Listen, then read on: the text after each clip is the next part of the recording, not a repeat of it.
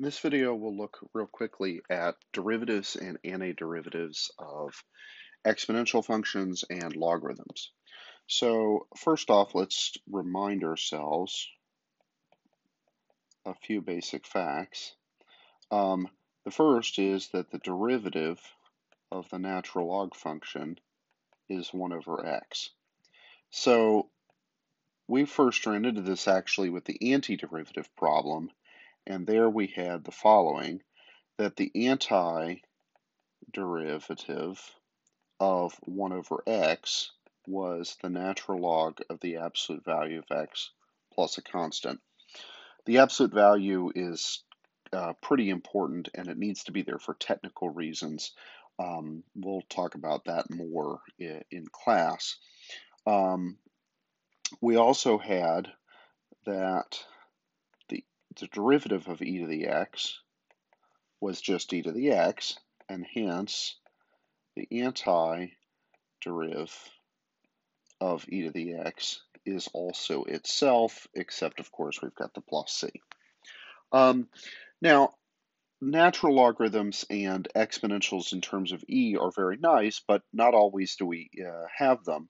So the question is, what do we do if we have a base that's different than e, either for the logarithm or for e to the x? And it turns out not to be too difficult. If we have, let's start with the exponential. So let's say that we have a to the x, where a is some sort of positive number, then the derivative of a to the x is kind of works like e to the x, except there's a little term that needs to get tacked on, and that's the natural log of a. In the case where a is actually equal to e, then you would be multiplying by the natural log of e, which is just 1, so you don't need it. And then from this, we get the antiderivative, which would be that the antiderivative of a to the x would be the same thing, except this time we have to divide by the logarithm rather than multiply. And for that, think of it again in the socks and shoes sort of analogy.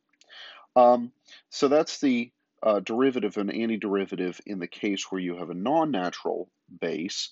For the logarithm, the derivative we can deal with pretty simply. So if we want to take the derivative, for example, of the log base a of x, then the first thing we can do is actually just use a result from algebra, which is that the log base a of x can be written in this form. So what we just used there was the change of base law. And then the natural log of a is a constant, so this would just be 1 over the natural log of a times the derivative of the natural log of x, which by what we set up above was just 1 over x, so this would be 1 over x times 1 over natural log of a. And that's pretty much all you need for the warm-up problems. We'll see you in class.